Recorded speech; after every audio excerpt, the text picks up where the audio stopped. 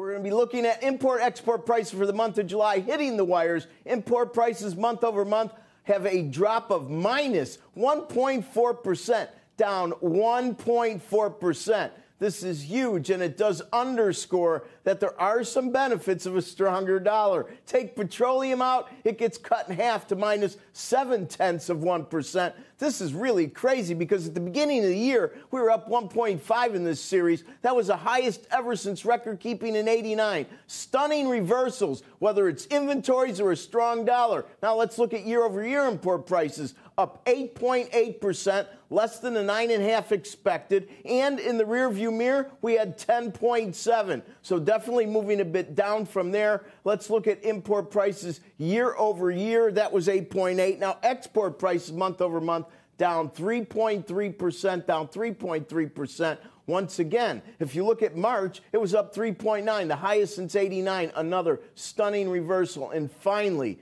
export prices year over year up 13.1%. The high water mark there was 18.7, and that was in May, and that does underscore the big drops we are seeing. Now, whether the Fed is going to acknowledge some of what certainly looks like peak prices in the rearview mirror or not, I can't tell you, but the market continues to move in that direction, even with some of the bumps in the road in equities yesterday and the notion we were coming off 3-week high yield closes, whether it's in 10s and 30s here, boons or gilts overseas. But in the end, we continue to see a lot of inventory reduction going on and definitely some counter-cyclical trends that we are now seeing with respect to pricing. Melissa Lee, back to you. Rick Santelli, thank you. Futures not really reacting too much to import-export price data. We're seeing the S&P up by 21 right now, pre-market. NASDAQ looking to open up 74. Steve, Rick had mentioned the difference where import prices were at the beginning of the year versus now.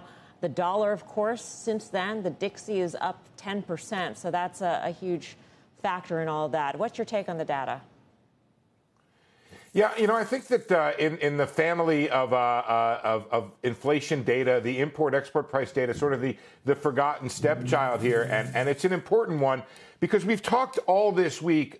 We've seen the better-than-expected consumer inflation data and producer data.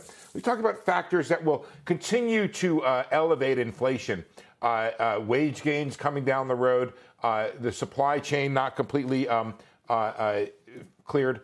But this is one factor that is going to, down the road, continue to reduce inflation. And the reason is this. It takes time for goods prices to adjust to the change in the currency. And we've had this very strong dollar over time.